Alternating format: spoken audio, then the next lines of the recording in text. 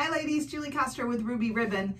Today I'm going to talk to you about our sheer slip. This little lady does not get the attention that she deserves at all. She is a level 4. She's got this beautiful picot edge V neckline. You can see a little bit of sheer here and a little sheer in the back.